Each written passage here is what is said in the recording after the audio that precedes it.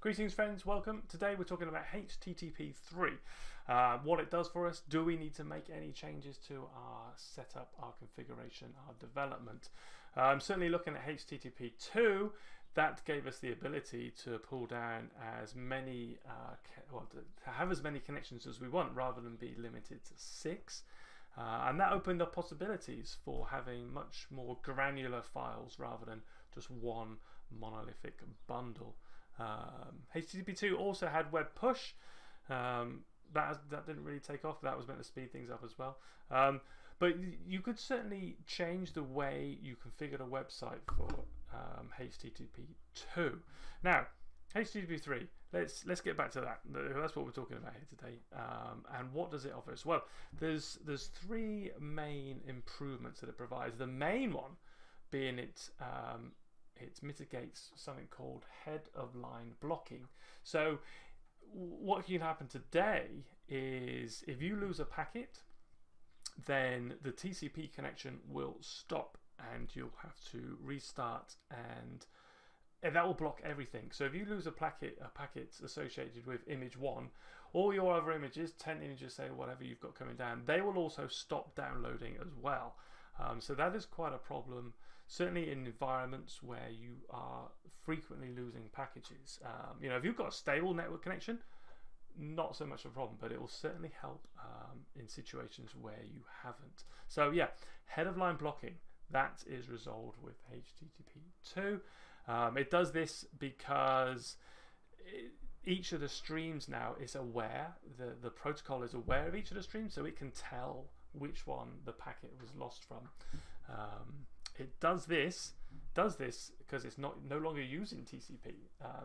HTTP 3 is built on UDP and a protocol called QUIC, and that's got a process that allows it to have this knowledge and only stop the stream that lost the packet. So yeah, big improvement there for environments where you may be losing packets. The initial connection, when you create a TCP connection, you've got, say, like 4 to 6 handshakes or something, round trips. With HTTP 3, that's down to 2, I think. So it's it's not going to be incredibly noticeable, but it is an improvement. Your initial connection to a website will be quicker because of that. It will just potentially be imperceivable. And what's the other thing? Yeah, the other thing is your connection ID is not based on your IP and port address. So that means if you flick from, say, your wired to a mobile or to a Wi-Fi connection, that can be seamless. You can still retain the same connection.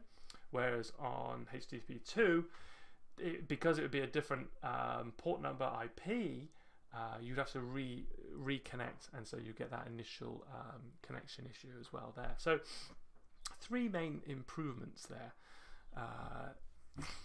How do we use it? Well, in terms of developing a website, we're not really going to change anything. It's not, like I said, it's not like HTTP 2 where it gives you potentially different ways of doing things, where you could push files or you could have more granular files. It should pretty much just be in the background. It's live in Safari, I think. Yeah, live in Safari at the moment at the time of recording, January 2021, in case you're quite a long way in the future. And it's behind a flag in the other browsers. So I can show you how we can turn it on. If we're in Chrome here, and we go into Chrome flags, and if we look up QUIC, then we can enable this in here and relaunch. Now, with that in place, any server that is HTTP 3 enabled will be able to send to us using that protocol. So it was originally developed by Google. So a good one to go to would be just even google.com, and if I bring up the dev tools here, and let's pop this onto the right, And okay, so straight away, if we look here in the protocol, now that I've enabled it, we can see these H3 connections.